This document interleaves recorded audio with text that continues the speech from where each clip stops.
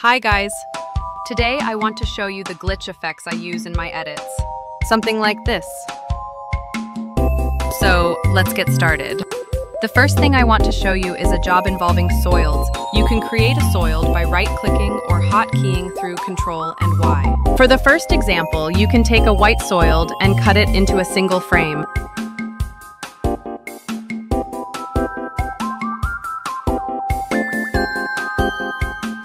This is how it looks.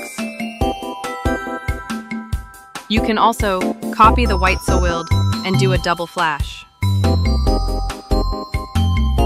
Next, for glitch effects, I often use a black halved soiled. I take 2 frames and divide them. For uniformity, I'm turning the gird. Next up is the rectangle tool. Make sure you are making a mask on your layer and not just creating a shape.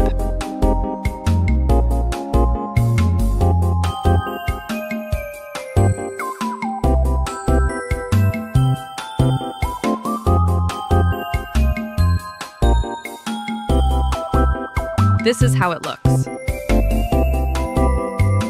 And now I'm going to show you my favorite glitch effects and settings.